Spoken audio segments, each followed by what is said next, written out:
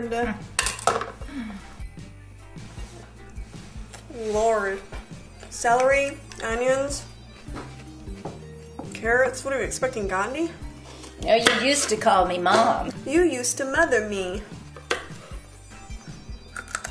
Oh, is all this for tomorrow night? I thought we were doing yakisoba. Salad's good for you. Someone should tell you. I'll be out of here soon. Eric's picking me up at 7. He must be stronger than he looks. Brenda, we're going to be having a new hospice lodger probably this week sometime. Oh, Dawn, honey, you know how I feel about this. You know, this hospice service thing makes me nervous. You work with sick people all day long. I don't understand why you feel this need to bring them into our home. I brought you into my home. I'm your mother. You did what you ought to, were you Chinese. You should realize that you're putting yourself, us, at risk. You've got ill patients in your guest room. Heaven knows what you could catch. You know me, I never catch anything. Honey, I'm telling you, this could still be very dangerous. My house, my rules, Brenda. They could have hepatitis, pneumonia, anemia, bed bugs. Mom, I'm not going to catch hepatitis or anemia or pneumonia. Okay? He's coming in and that's final. He says his name is Dan. He says his name is Dan? Yeah. No, we've developed a relationship of sorts. We talk, I tell him my problems, he tells me stories. You know, I feed him, help feed him now and then. Mom, this is different from the others I've hospiced. It took forever to convince him to accept this help. Now, I don't know why, pride, maybe? And he needs the help now. I promise, this will be just like before. I'll provide all the care, whatever medicines are needed, I'll do everything. You won't even see him. You don't even have to know he's here.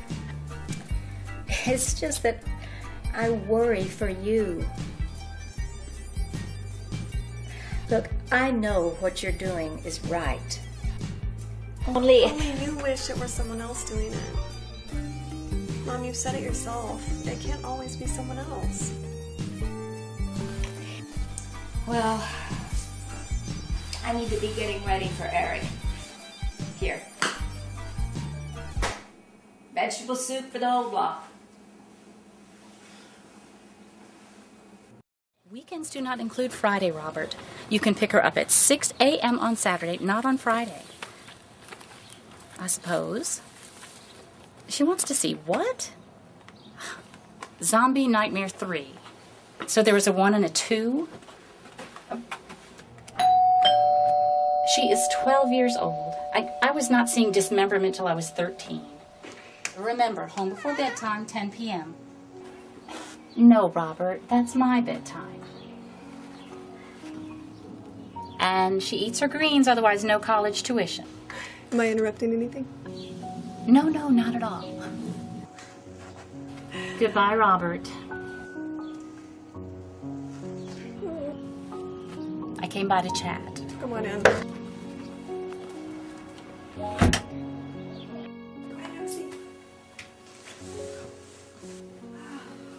Well, I'm glad that Lucille is improving, but I'm a little concerned about you. I mean, at work you look like you haven't slept since Prohibition. And at home you look even worse. I took in another hospice yesterday. It's Dan, the transient that I was telling you about. Yeah, he used to stay on the corner. You used to visit him on your lunch hour. Yeah. Well, his health is declining, and I could not think of a better way to help him out. He's got a bronchial occlusion, so as soon as I get him antibiotics for that, I'm going to try to get him into a clinic. Is that going to be a problem? Is he afraid of doctors? Not that I blame him. Yeah, Terry, I don't know, but he is afraid of something. Dawn, you can't help him if you fall sick. At the very least, you need to get more sleep. Are you pulling rank on me? That's what they pay head nurses to do. Well, that and to terrorize the interns. Why don't you go take a little cat nap? I'll hold shift and you go restore some of your youth. Oh, you are always looking out for me. Heaven knows somebody has to. Oh,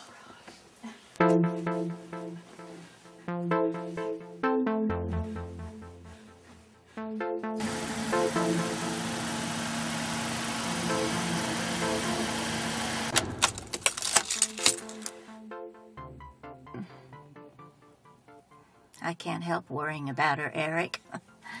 Even if she is over 40.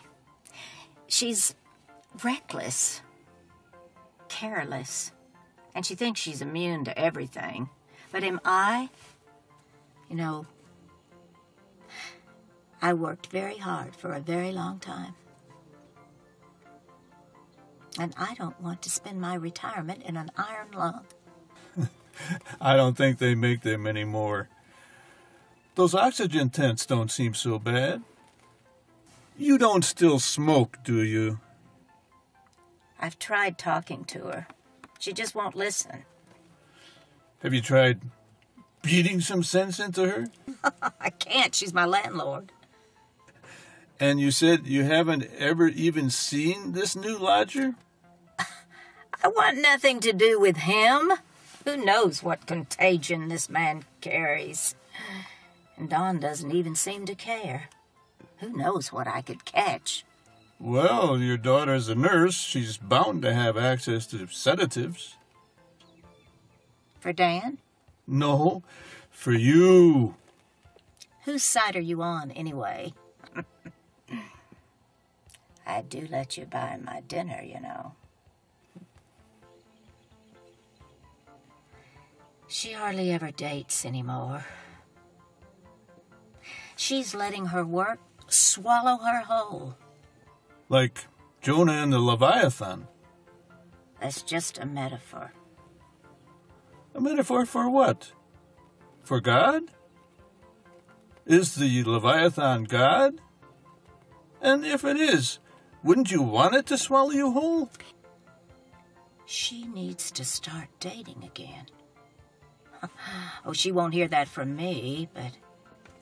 Oh, I know she's capable, but just because you're independent, that doesn't mean you have to do it alone. Her biological clock is ticking. She is over 40. If she were a Neanderthal, she'd be dead by now. If she were a Neanderthal, that clock would be terrifying. Sometimes I think she just wants to help everyone. Everyone but herself. You know what they say, where charity begins. I don't understand why she just insists on bringing it home. Oh, is that Terry leaving Who? the house? Oh, Dawn's supervisor. Huh. Well, I've never seen her before. Well, I know that. your clothes are in the wash. How's the gown fit? I feel like a little girl in it. Oh, it's just until I can get you some new PJs. You know, I bought you some new men's toiletries too, but something tells me that you're not going to be needing the razor. Thanks. I really love my beard. You know, I told you that I wouldn't ask you about your past if you didn't want to Really tell me. isn't much to tell. I went to school, got married, served in the military. Sometimes I think that's really all I can clearly remember. The draft was still on back then, and my unit deployed in the last year of the war.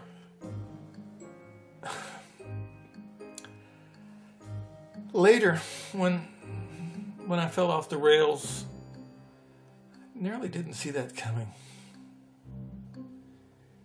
Could happen to anybody. It took nothing to put me where I am. You know, if my interest seems too personal... No, you've taken me in. I really don't mind telling you my history.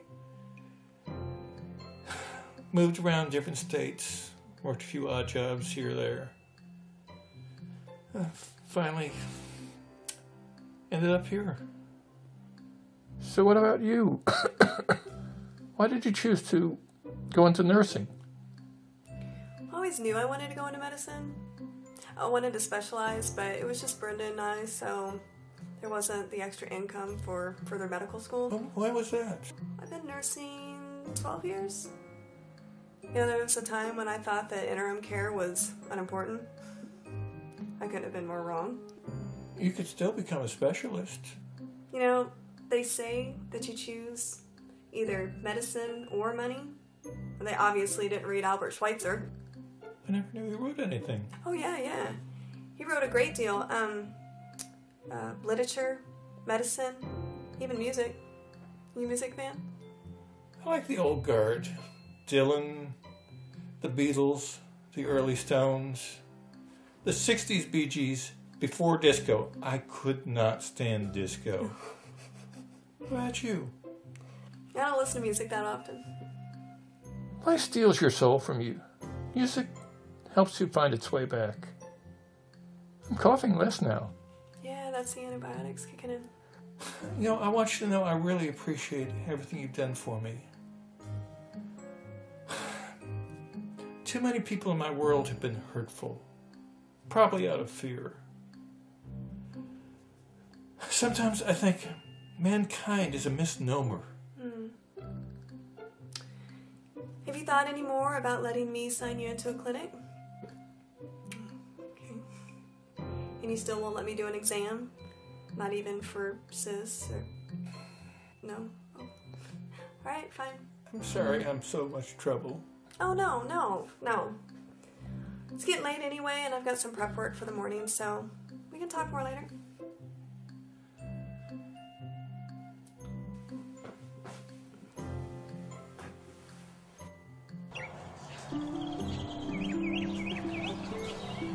Well, it's only natural, Dawn. He's indigent, he's ill, he's so vulnerable.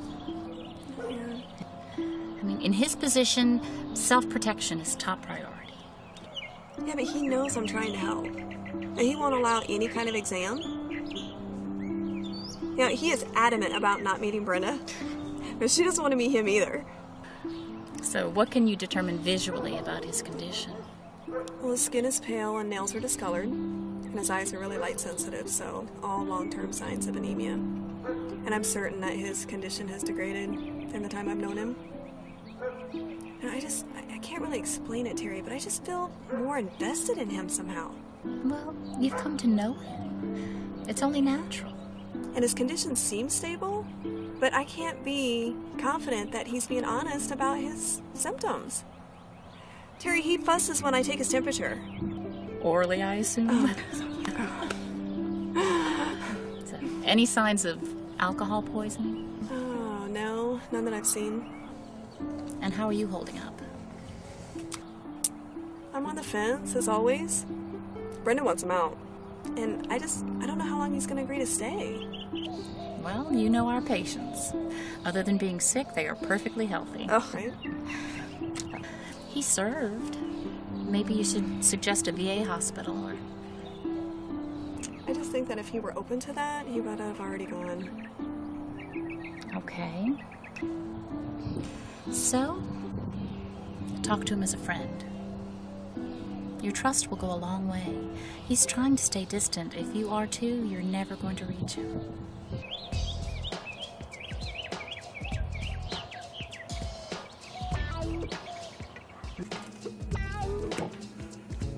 I would like both on my pie. You have to choose either ice cream or whipped cream. You can't have both. Just whipped cream on Dan, because he may have sensitive teeth. Brenda, would you mind taking it up to him? Why can't I have both? Would I have to wear a surgical mask? I'm serious, Don. We don't know what he may have. Just because you think he doesn't look sick. Why, he could be a carrier, couldn't he? Well, then I'll tie a message to his leg. I'll take it into him. Yeah, you could at least introduce yourself. Never mind. You know, Eric seems like he's a nice man. He's timid. Doesn't he strike you as timid? I think life is easy for him. You know, after our third date, when he got to second base... Mom! I do not want to know about second base. I don't even want to imagine the stadium. You. No, but Eric seems like he's a nice man. And if he's a good guy, lucky you, because he can bake a pie. Hey, I worked the oven, didn't I? Dan's a nice guy. A little timid, maybe. So what the two of you talk about? What guys always talk about. Sports, politics, women. You weren't even in there 5 minutes. Yeah, and I told him all that I know. And he said he's actually feeling better. And he owes it to you. Oh, well, wait till he gets the bill.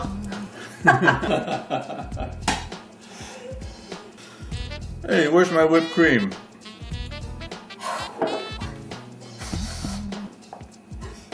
There you go.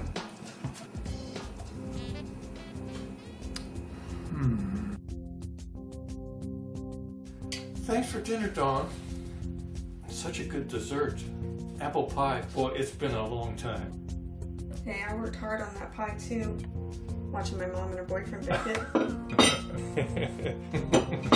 And I think he's her boyfriend. It's early yet. May I ask, if you don't mind, is there someone special in your life? There was, once, some time ago. We just wanted different things out of life. My mom, she wants me to marry one of the surgeons at the hospital, but she obviously hasn't met any of them. Although, a plastic surgeon could prove useful. You know, well, this isn't going away, is it? Dan, you really need proper care, and I'm limited to what I can do here for you. I mean, you should be getting better, to be honest. You're not. Well, if it does work out that way, I will go into a clinic, and hopefully you can come with me. Oh, of course I will, Dan. Thank you. You're welcome.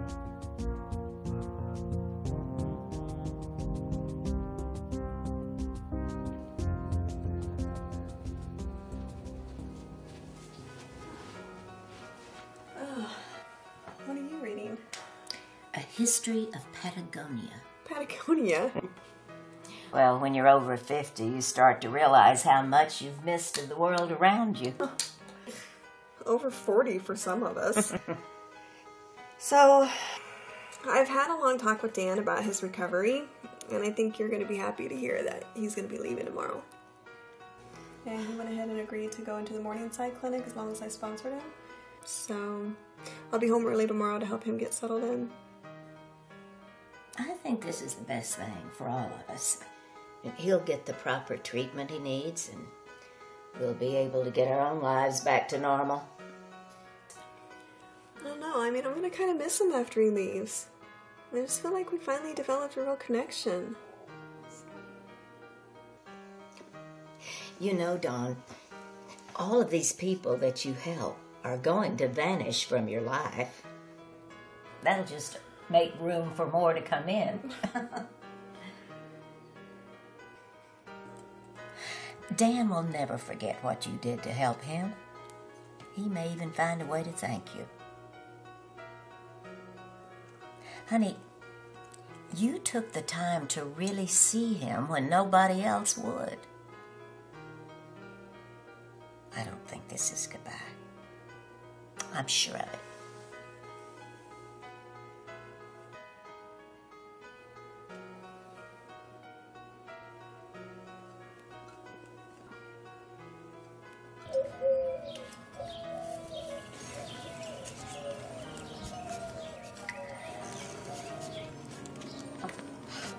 I know I said 4, but the traffic was conspiring against me. Where's Eric? I didn't see his car out front. Oh, he's gone off to get me some kind of surprise or something. I made the mistake of telling him I love surprises, so he jumps up and says, "Oh, I've got just the thing." Mom, you could treat him better. Why? I treat him the same way as I do you. Well, Morningside stays open till 6 p.m., so there's no real rush. You checked? Did Eric say when he was going to be back? Well, I got the impression it would be soon. Okay. Well, I'm going to let Dan know I'm home and that he needs to start getting ready.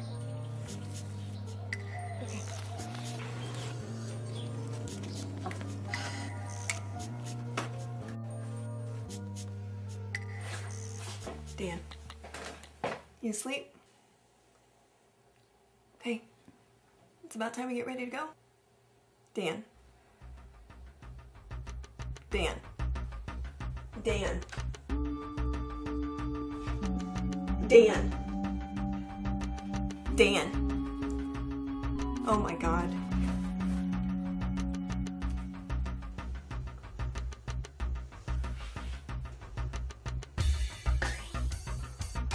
Medical emergency? Yeah, we need an ambulance at 44 Miller Crossing. Yeah, patient is 60, non-responsive, likely for pneumonia. Could you please hurry? Okay. Mom, get in here quick! Mom! Dan, can you hear me? It's Dawn. Dan. Hey. Oh God. Are you okay? You're gonna be alright. Dawn? Yeah. I thought I heard you. Gosh, just stay laying still, okay? Just take it easy. Okay.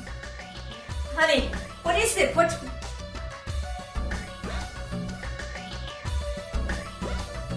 Oh my God. Mom, what is it?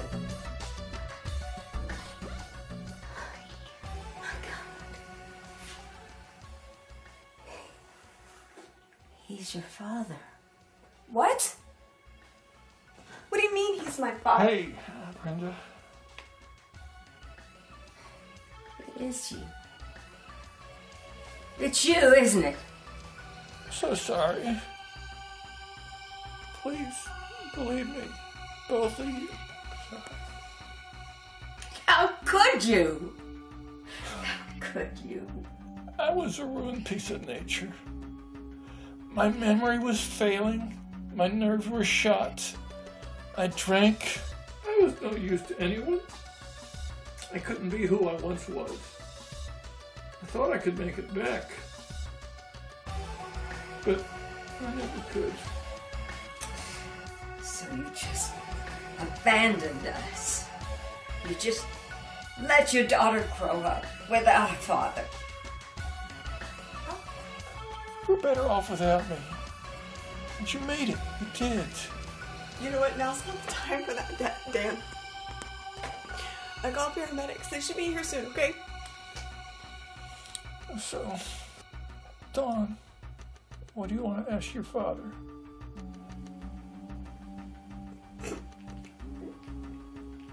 Is the tightness that you're having up in your throat, or is it lower down in your chest? 100 times I tried to call. 100 times. I swear, I was better off MIA. I would like to have had a say in that. So why did you come back now? Were you getting sicker? Were you afraid of dying? I was bad off. I couldn't take the chance. Chance for what? Mom, the siren. The ambulance is coming. You know, so in fiction, the person who's dying always has a chance to make amends. You think that happens in real life?